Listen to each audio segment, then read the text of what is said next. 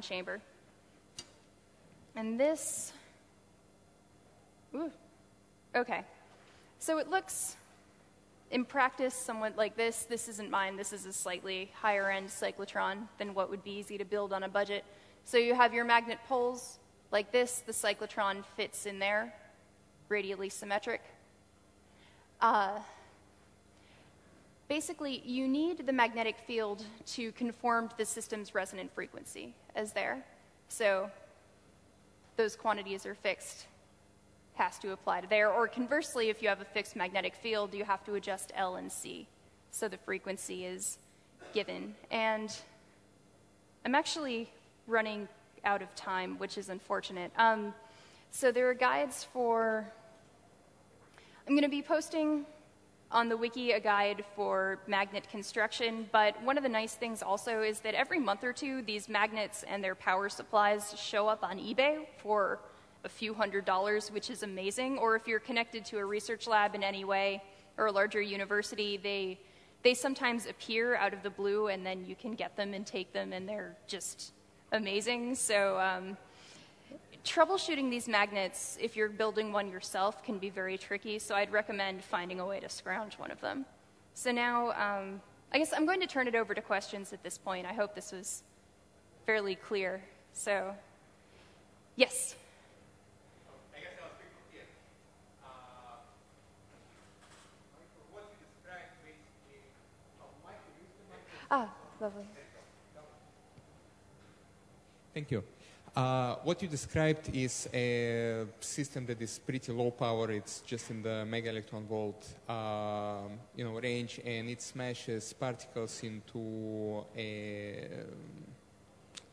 a target, which you also know what it's made from and all that. What can this be used for today? Well, something that could produce particles of these energies would be useful mostly for teaching. It would be something that you would build for a local school or build in conjunction with, like for a university level physics lab, something like that, like a teaching lab. It would also be useful if you want a low-level radiation source for, well, I've always wanted to use mine for biology experiments, just irradiating different plants and seeing what would happen to them. But so you could use them for that. Basically, if you want to irradiate anything with ions, this is what you'd use it for. Any other questions? Yep.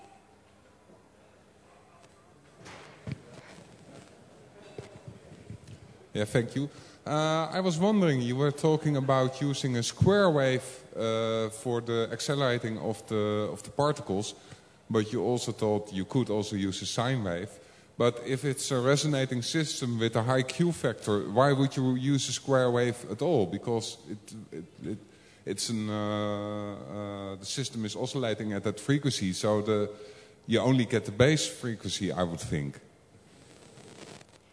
That's true. It really doesn't make a difference, actually. Like, it is possible to use the square wave because it's you have the positive and negative of the square wave when the particles are just crossing that gap, and so they're so that's purely for the acceleration there. So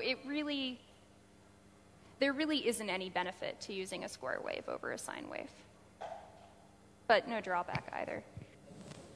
It's basically just with the square wave, you have the higher electric field constantly while they're traveling across the gap. So it's not, they're just constantly accelerating, or rather the derivative of the acceleration is constant. So the derivative of the acceleration doesn't go like this.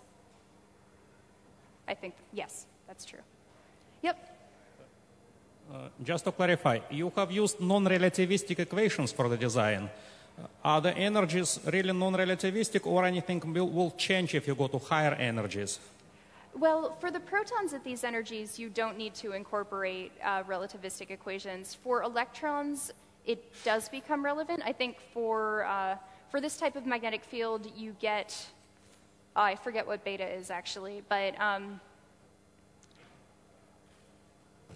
Yeah, I'm not going to guess. I'll be completely wrong if I guess what beta is. But for electrons, certainly you do need to incorporate relativistic effects. Does the design still work when you go to relativistic energy? Oh, it still works. It's just, well, if you expect classical results, you'd be wrong. So, but it's still, the design is still fine. Though if you're going up to relativistic energies, you need to be more careful with your shielding for the Bremsstrahlung effects that I mentioned earlier. But the design still holds. Yep. How big is the whole thing?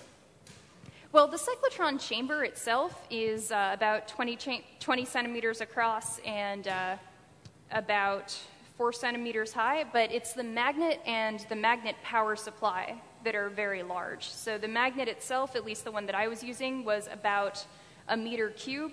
The power supply was about half of that size. Magnet itself weighed about 300 pounds too. It was a beast. But the whole system could comfortably fit in a footprint of about 1 meter by 2 meters.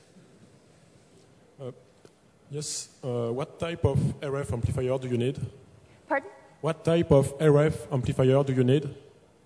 The RF amplifier for generating the sine wave and at high power levels. What type of amplifier do you need? Oh, what type of amplifier? You don't need a special, I mean, just the sort of off-the-shelf amplifier that you'd use for other experiments. Like, you don't need it to go up to a high voltage. You can do this at, like, 50 volts. What voltage does it put out? I thought it would run at several kilovolts.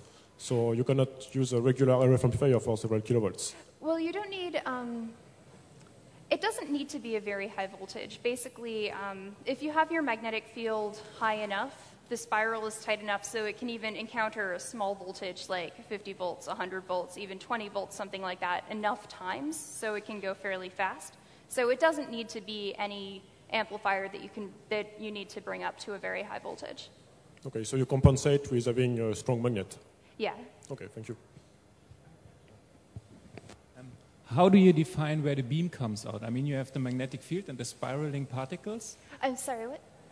How do you define where the beam comes out of the cyclotron? You have the spiraling particles and you have the magnetic field, and as long as the magnetic field gets a hold of the particle, it will spiral. But where's the point where it's coming out? Well, in the design that I showed you here, the particles don't exit the machine, they just impinge on the Faraday cup. So if you want the particles to actually exit, you'd need to make another port that was tangent to the outside of the spiral. And so just basically when they spiral out to that radius, they would encounter that tangential port, they could travel through that port and hit the piece of lithium, the piece of boron, beryllium that you have as your target. Or, well, yeah, whatever else you want to be your target.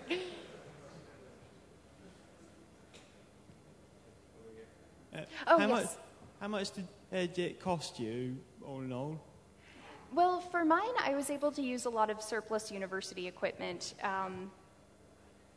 So I ended up using, I think it was $500, $600 US of my advisor's money. So, but that was using a surplus magnet, hand-me-down function generator, amplifier, used vacuum pump, all of those things. Oh no, I bought the vacuum pump. That was $200, but. Where do you get the network analyzer? Hold on. That was my advisor's network analyzer. I didn't have to buy that. The question was, where do you get the network analyzer?